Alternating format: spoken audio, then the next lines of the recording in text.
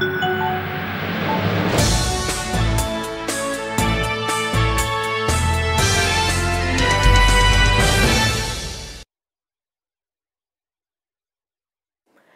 Lawang, welcome to MITV special program, Perspectives. For this show, we have invited our special guest of honor, Sia Ui Jiang. Sia Ming Lawang, thank you very much for joining us in this show. So for today's edition, we are going to discuss about the cost of having no standards. What is needed for economic growth in Myanmar?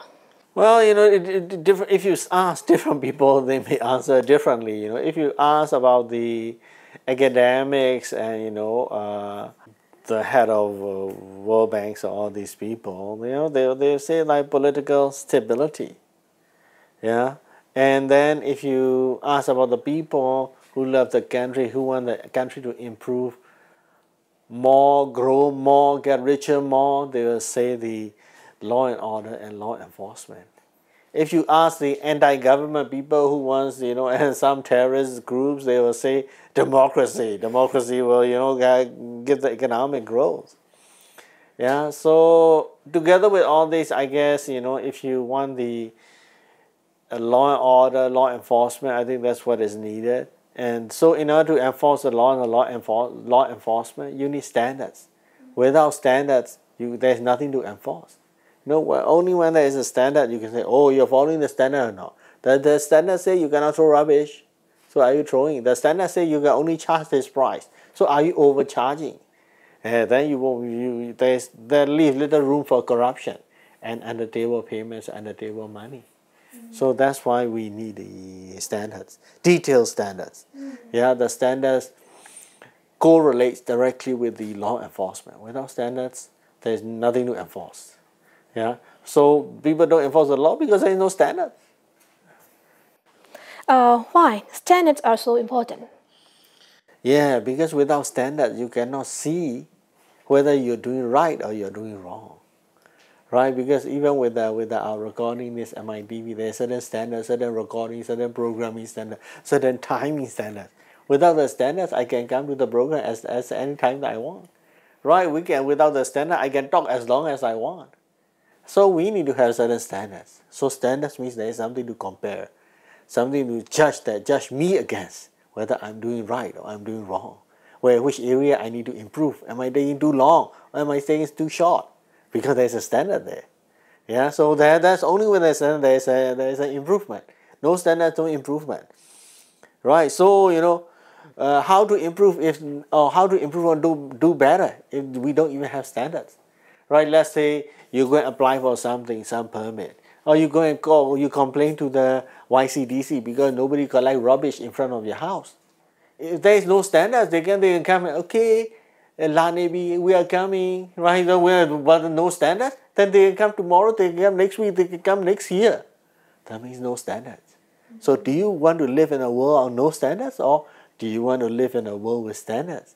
So if there is some rubbish in front of your house and nobody come and collect, you can call the YCDC and they say, okay, we'll come within 24 hours. You like that standard? Or you will come within 48 hours. You come within 72 hours. You like the standard? Or we are coming, we'll come someday. You just wait. Which one you like? You prefer? Of course, you prefer the standard one, right? With the standard, rather than you come as and when you like. What type of standard is that? What type of concept is that? Do you really want to live in a world like that? We don't want. Yeah, so that's what we need. How to improve? Then when we stand up, let's say let's just not talk about rubbish collection. Or your house has no water. There's no water. There's somebody need to come and repair the pipes for your word, for your yakwe. Yeah, for your word. There's no water. So they say they are coming. Right? So you want them to come quickly. So if the standard time is 24 hours, so there's 48 hours, 48 or 2 days. No, they come within 2 days. That's fine. That's standard. So only when they're standard, they can improve. Can we come earlier than 48 hours? Can we come within 1 day instead of 2 days? Then only with the standard, there is an improvement. Without the standards, they don't come. Right? Or you get to bribe them worse. You have to pay them money. You have to bribe them to come early. That is not good for the country, not good for you, not good for the residents. not good for the citizens. Yeah, that's why we need standards, right? If we don't have standards also, how to compare within each one, right? So you write a report, right? Or your colleague write a report, right? Without the standard time, you can take 3 days and she can take 2 days, right? How do you know which one is better? Maybe you're better, maybe she's better, or maybe both of you are no good.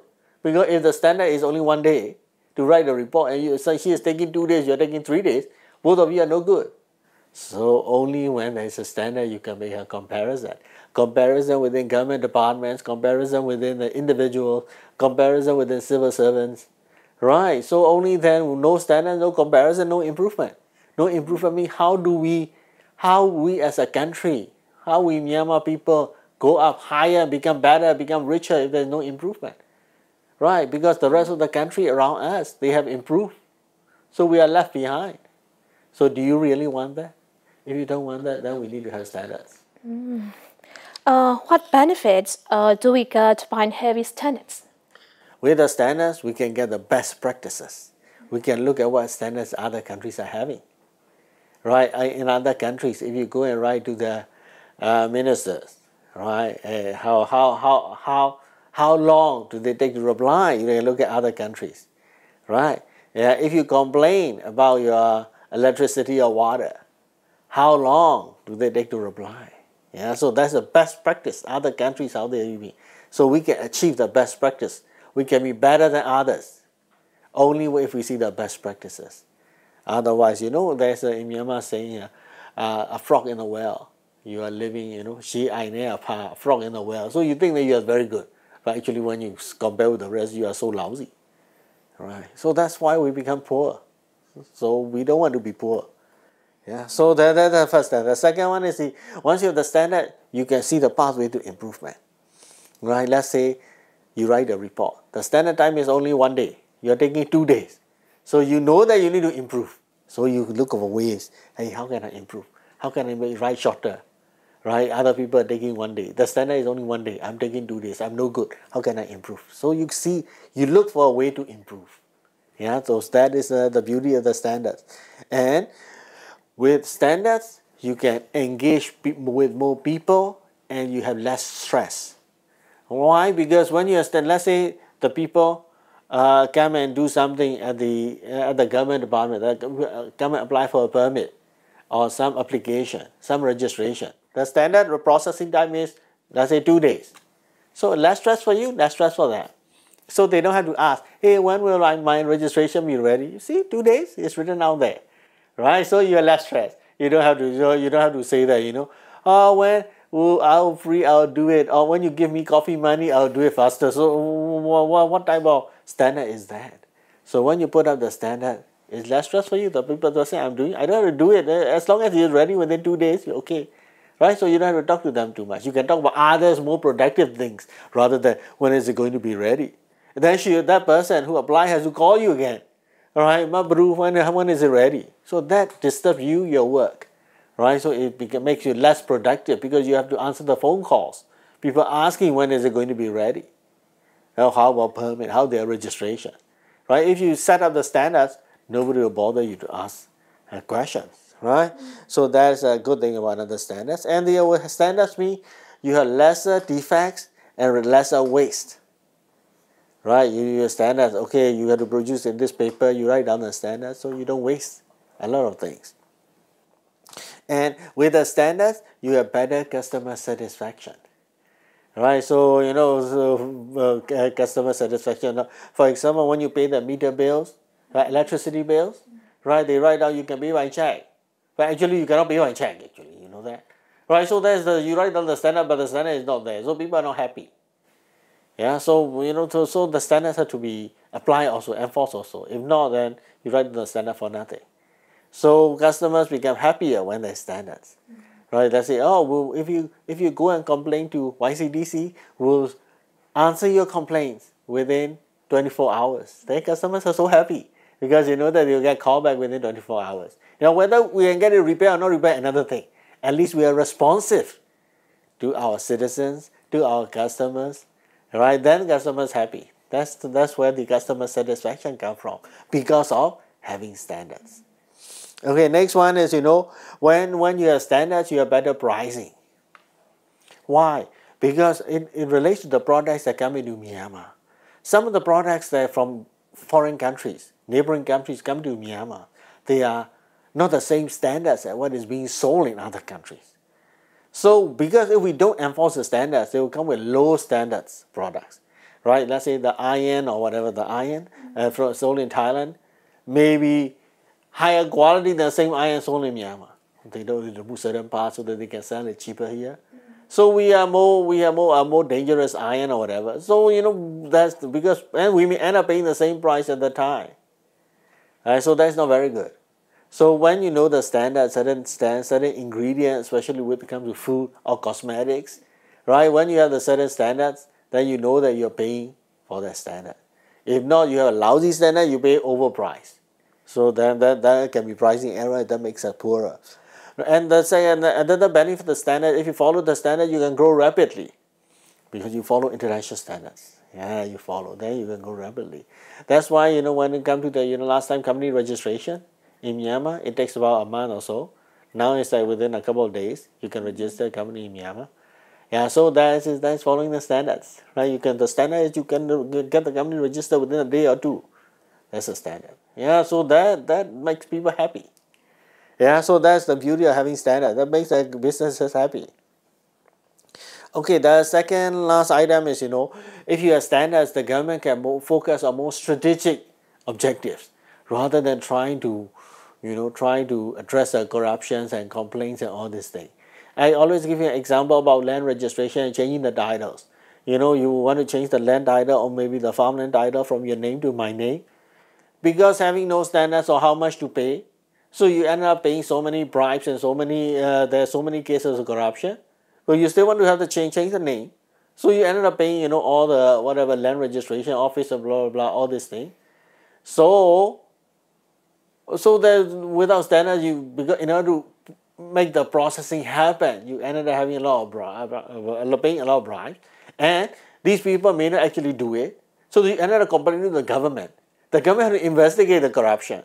So these are all waste of time. It doesn't lead to economic growth. It just stem out the corruption, right? So the government can concentrate more on the bigger, more strategic objectives. If, for example, the land registration or whatever, they set up the standards. You change the name, you pay this, 1, 2, 3, 4, 5. That's all you pay. And the time, if you pay all this 1, 2, 3, 4, 5 money, and the time you will get it done within 2 weeks, then everybody will be so happy. Right? So, then the government will also be so happy because the government can do other things rather than getting concentrate on, catching all the crooks and people who are corrupt. Yeah, so that's the thing. So at the end of the day, having good standards reduces a lot of corruption. Less corruption in a country, it can only be good for the country. Less corruption in Myanmar can stand tall in the international community. Yes. What are examples of lack of standard here? Wow, there are so many examples. I tell you from the commercial world, a good example. Even in selling the gold, when you have a bracelet or whatever, people say it's 15 pair, but it's not. It's only 14 and something. So you're being cheated. But they calculate the price based on the 15. But you're only getting the 14 when you try to melt it. Yeah, so that's a good example. How about in edible wine sector? Yeah, edible oil sector also, we have locally produced edible oil which are more healthier, like peanut oil, sesame oil, sunflower oil. We have the locally produced, but these are more expensive than imported palm oil, which is not very good for consumption. Yeah, plus and we have the flavor. We even have the flavor palm oil in disguise. You just put the flavor of the peanut oils into palm oil and sell it as a peanut oil. It's just a flavor, but actually it's palm oil. So all this type of thing is a consequence of having no standards. Some people even imported the drainage oil. People already use the oil from the drain they collected. They remove the dirty things and they sell it back to this country. So that's why we need standards and we need enforcement. Because it affects the health of the whole population. Yeah, that's why Myanmar life expectancy is quite low compared to a lot of developed countries. In services sector? Yeah, in service sectors, I give you two examples. One is the medical services. Yeah, in why a lot of Myanmar people, if they can afford it, they go to Thailand for medical services. That's a good example. That's the thing about standards. People, if you're hyper rich, obviously you go to super rich. If you go to Singapore. Yeah, if you are normal rich, you go to Thailand.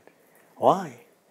Right? Because Myanmar medical services, we do need a lot of standards. For example, I'll give you the timing. Right? In Thailand, if you go and meet the doctor at 10 a.m., 10 a.m. the doctor will be there. In Myanmar, if you go and meet the appointment, if your appointment with the doctor is 10 a.m., the doctor may be there at 1 p.m. and you wait. Because, right? So what I'm saying, from a patient perspective, do you want a doctor who treat your timing appointment with respect, or you want a doctor who want a rubber band time as and when you like it? Yeah, of course you want a Thailand doctor who is very punctual. Yeah, that's what happened. That's why we ended up wasting all our money, not wasting, spending all our money, hard-earned money, foreign currency in Thailand for medical services, because we are short of standards here. Now that's just an example. Or we have fake drugs. A lot of drugs here. There are a lot of fake drugs. A lot of I don't know, not authentic drugs here. Getting through the borders. Yeah, so you take medicine here also is not effective. So you ended up wasting our resources overseas. Yeah, that's because of the lack of standards in the medical services arena in our country. And the other one is also a good example. I'm going to give construction. Lack of standard, you can say all the Myanmar construction site is very short. They have no cleanliness standards. Every construction site that built by the local contractors, you can go and see the site is all dirty and messy and all with rubbish and all this thing. If you go and see the one managed by Japanese or the French in Yangon, the site is so clean.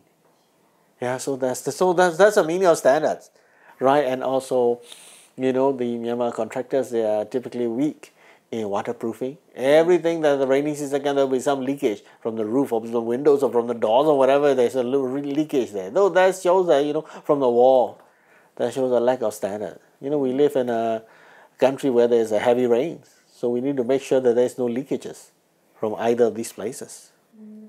How about government? Yeah, government also we need to have, because the issue is needing standards in the government to get rid of corruption. No standards, more corruption. I give you just an example, the land registration, right? No standards, more corruption. Yeah, it's as simple as that. If you refuse to implement standards, standard time, standard hours, standard fees, yeah, you will lead to it's like encouraging corruption. What are their impacts on general population? Yeah, because if the government, if the businesses, if the services, if the products do not have standards, the impact of having no standards flows down. The culture of having no standards flows down to the population as well. That's why Myanmar population throw rubbish whenever they like, because they don't have standards. Right, to throw rubbish in the proper place. And the konsa, the betel nuts chewing, right, they spit anywhere they want. That shows a lack of standards, because the culture of having no standards flows down to the generic population. And the generic population and the internet also, there's so many frauds. Right, because people don't trust each other, people cheat each other, people, advance payment frauds. You buy something, they send money, they run away. Right, because there is no standards in place to conduct businesses, so everything is going haywire. Even visa applications in the Korean embassy, Japanese embassy to work in Korea or Japan or these countries, there are loads of fake educational certificates. So that the embassies all the embassies have to call to the university to check out whether your education, your graduate certificate is fake or genuine. Right, so that type of having a culture having no standards flows down to the general population. General populations become weak in terms of ethics, with lack of standards. Yeah, so that's not very good.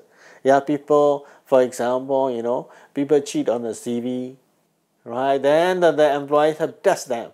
No, on the CV you say you can speak English very well, but when you actually speak, you don't understand a word of it, and then you say your English speaking high level. Yeah, so then your computer skill, your Excel skill high, but you can even open Excel on the computer. So that type of thing, blatant, lack of standards on being truthfulness. Yeah, so that is gone down to that just increases the business cost for business people. Bosses have to check the employees, give them a test to see whether they actually know. The embassies have to go and call at the university to see whether your certificate is genuine or fake. So all these things are not good impression for the country in general. So what do we have to do? Yeah, well, the solution is quite simple. We need to have standards in every single place of work or trade. Hospitals must have standards. Government offices must have standards. And people also must have standards. You don't split Beetlejuice me, you don't split Beetlejuice. You got fined me, you really must get fined. Right? You got jail me, you really must go to jail. Not just bribe and run away with that. Yeah, so and plus you need to have active enforcement of that standard. If there is no enforcement, also there is no point having standard. Once you enforce it, the standards become more powerful. Right? And the last one is publicity. If you breach the standards, if you go for corruption, you need to have public level of punishment that can be made public, because you commit a crime. There is nothing to the government should not be afraid to show your face on the TV that you committed a crime, right? Yeah. So that's the once you have the publicity, other people will be afraid to breach that standard as well, right? And if we do not do that, we'll always be at the backwater of ASEAN. Right? We'll be always behind. We are already the poorest country in ASEAN. I feel so bad and so sad saying that again and again. 2017, we became the poorest in ASEAN. Yeah. Before 2017, we talk about overtaking Singapore, richest in ASEAN. And after that, we became the poorest in ASEAN. How can it be? Right. So we need to start implementing the standards everywhere, so that we can be better and get richer. Thank you very much for your knowledge. And once again, thank you very much for joining us in this show. You have been watching MITV special program, Perspectives. Thank you for joining us.